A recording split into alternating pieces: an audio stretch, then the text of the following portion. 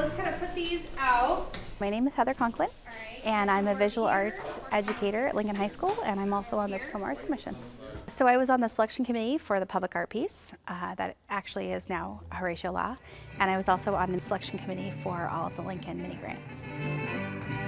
All of the artists and all of the mini grant projects have all used many people, and so we've incorporated kids and community and families and schools. So they're all incorporated, kind of bringing the community together.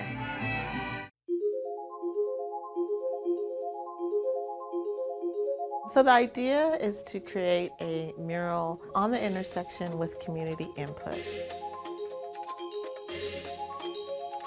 My name is Dionne Bonner, and I am a visual artist.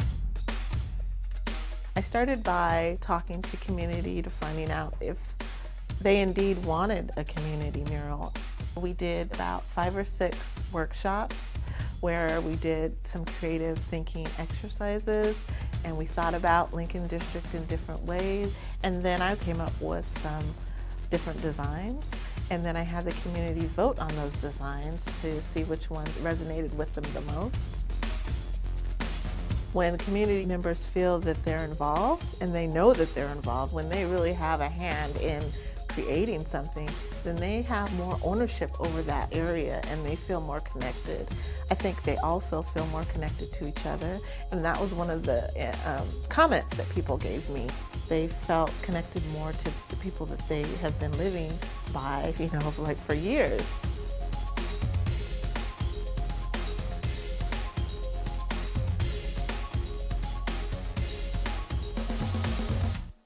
We've been in Tacoma since 1929, when my grandfather started us here. We're in the 3rd generation now. I'm Salong Chen. I'm a living artist here in Tacoma, and I am into multimedia. The video project that I'm working on will profile a couple of different businesses in the area. My goal is to show the diversity and the different types of businesses that are in the Lincoln District.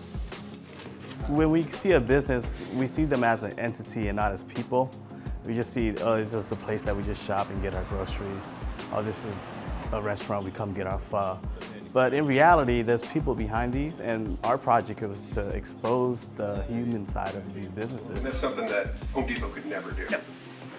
They don't know the names of their customers. For them to be able to still be in business is very impressive to me, so I wanted to get down and behind that and learn their story and what makes them successful. We do basic home cooking, things that people love.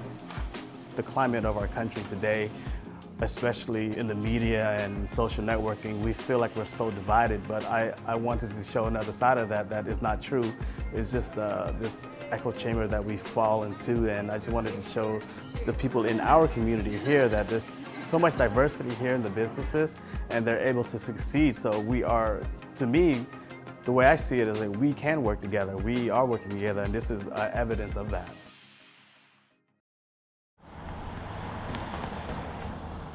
The Lincoln District Revitalization Project will incorporate public art into the streetscape and find some way to connect the street and the district with the community. My name is Horatio Law.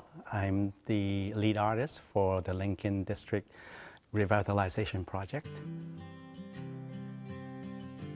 My role is to incorporate art into the streetscape and also contribute to the design and also provide a way to connect with the community through art. How did you guys come up with the cloud form? I think Horatio was a great fit for this project in that he really engages the community. What is that? It is not his artwork that he's kind of imposing on somebody. He really wants other people's voices and other people to really inspire what his vision will be. Well, there are 3 things I asked you guys to write down, remember? With Horatio's first project, he talked to the kids and worked with them about their dreams and aspirations, and they were actually able to find their own voice and able to share with the community at large what they felt was important. Do you remember what you wrote down for your cloud form? Students have responded to Horatio and the whole revitalization project in very positive ways. They want to be a part of it, they want to have a say, they want to see what the changes are going to be, and this has been a really good way to get them actually excited about their neighborhood and engaged and also take ownership. After spending some time in the Lincoln District, I realized The district itself is a very diverse community with a long history, and the community has gone through a lot of changes.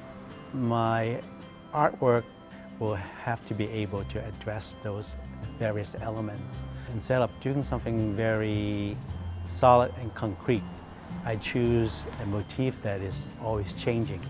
In this case, we choose the motif of a cloud form, which in itself is never the same, it's always different, and that kind of reflects how Lincoln District has become and always been an ever-changing community. Another way to look at that motif is the cloud form sort of represent a sense of aspiration, and that's another aspect that I want to put into the art project, is to reflect that part of the community sense of aspiration. Art is so important. Art beautifies this whole entire neighborhood, and if the neighborhood is beautiful, I think people will take more pride in the neighborhood and it will shine. I think students, if they have more engagement, will actually take care of it. But I think the artwork that is being chosen and the artwork will be installed is just going to make it a wonderful place to be.